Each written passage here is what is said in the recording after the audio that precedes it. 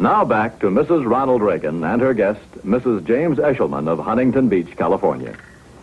Well, Joanne, you all certainly had definite opinions in that dental health discussion we've been watching.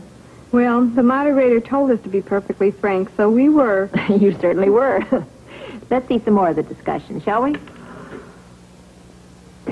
He came home and said, you go out and buy a tube of Crest. We've been using Crest ever since. Is the way you use it important? How often should you brush? I think you should brush every time you eat. I don't care if it's 10 o'clock in the morning or 2 in the afternoon.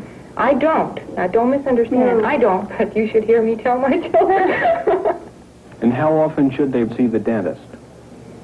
I feel you should go every 6 months. Anything else that's important in a good dental program? Watching between meals. This is a stinker. Well, I think this eating in between meals is a big, big item. You can just learn to say no.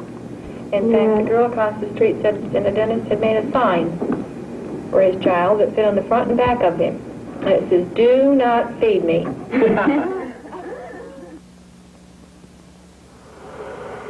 Well, Joanne, I can see you and those other mothers know the importance of a good dental program for your families.